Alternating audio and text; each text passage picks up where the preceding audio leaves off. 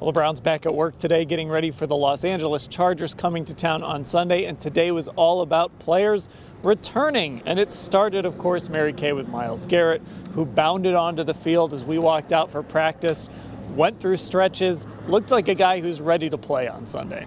Yeah, you know what? I've watched a lot of Myles Garrett warm-ups since 2017, and I've never seen one quite like this. He had quite the pep in his step. He gave a little wink to the camera, and he was really happy to be out there.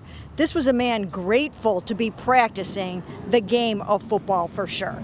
But the fact that he ended up back out there today, I think really bodes well for Sunday. He's going to play against the Chargers. Yeah, Ashley, I mean, Myles usually kind of stands to the side and prowls a little bit. He's usually not right in front of us, but today he clearly wanted to send that message that I'm back. Yeah, my first thought when we were out there watching him was Myles Garrett is putting on a show right now, and I don't think he would be doing that if he wasn't confident that he would be able to play in this upcoming game against the Chargers. So I think that really kind of just set the tone for his week by him doing that. And Mary Kay, they're going to need him because Justin Herbert is, even with that rib cartilage injury, playing as well as he's played. Kevin Stefanski was effusive in his praise today of the Chargers and Justin Herbert. Oh, absolutely. I mean, what more can you say about Justin Herbert? The players were just raving about him, his size, his productivity this season. He leads the NFL with 1,250 yards already. He's got 9 touchdown passes. He's right up at the top in terms of rating and QBR and all of those good things. So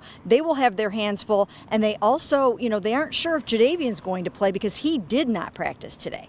Yeah, that's a guy that we've got to keep an eye on as the week goes along, Ashley. But, boy, this pass defense, they don't need to look over there and see Justin Herbert, who John Johnson today said looks like he's about 6'9" when he's behind that line of scrimmage. I mean, that's a fair assessment, I think, if you've watched this Chargers team play this year. And we've talked about they're kind of an odd team, but the one thing that you can count on is Justin Herbert is going to go out there and perform. And some of these throws he's making, you kind of forget that he's been dealing with this rib cartilage fracture. If anything, the only difference you can really see is sometimes he might maybe look a little bit more hesitant to run. But besides that Chiefs game when he first got hurt, he's not really like missing throws or in obvious pain or anything. So it's definitely still a challenge, and kind of like we've talked about on the podcast, that one extra week, that could be go a long ways in terms of making him feel a lot better even. Now, I mentioned off the top, it is a day of returns, and the Browns brought Greedy Williams back to practice. So he sounded like someone who wants to play on Sunday. They've got a little time before they have to activate him to the 53-man roster. It's 21 days. But obviously when you bring a guy back to practice, Mary Kay,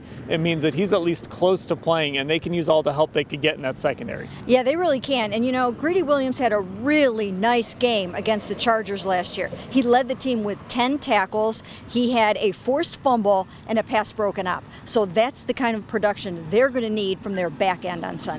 And he's that kind of lengthy corner, Ashley, that you can throw out there on Mike Williams, or you can use on Gerald Everett, or however you want to use him, and it takes a little bit of the pressure off of a guy like Martin Emerson. Yeah, I was just thinking that watching that Chargers game last week against the Texans, Mike Williams is just so big, and it's like, how are you going to defend him? And I think it's good, we saw Martin Emerson use his length a little bit against the Falcons. We've seen him do it all year, really, but it'll be helpful to get Greedy Williams back, a guy who just has more experience and gives you another threat in that secondary because of his length. All right, Browns and Chargers, we're going to get you ready for that game all week. You can follow along at cleveland.com/Browns.